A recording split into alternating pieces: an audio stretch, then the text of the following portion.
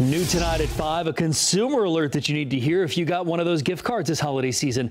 The FBI is now issuing a warning about selling your unwanted gift cards online. They say scammers could be waiting for you on secondary websites. This comes after we previously reported to you how thieves are hacking gift card information in the stores before you actually buy the cards.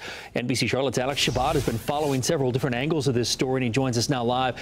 Alex, we know certainly gift cards a very common gift, and people are probably now starting to redeem some of these things. That's right, Bill. In fact, I've got a couple gift cards myself that I'm planning to use, but you may be trying to sell them instead. And tonight, what you should do first. From Apple to Amazon, movies to makeup, the gift card possibilities seem endless.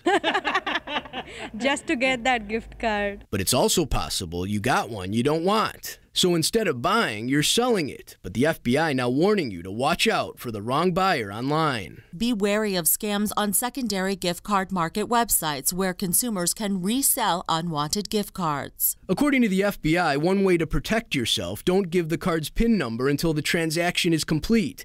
And authorities say in other cases, scammers will ask for gift cards as payments for goods or services. When somebody asks you to pay for something with a gift card, you will give them that gift card information. Those funds are instantly removed, and you'll never receive your service or product. It comes after NBC Charlotte reported on how thieves are now hacking gift card information. Scammers are actually going in and taking the numbers off the back, taking the PIN off the back. Then they have software that instantly alerts them when the gift card is loaded and activated. So then they can take all the money off the gift card before you've even gotten in your car to head home. A few extra steps to protect yourself and to make the most out of your gifts in the new year.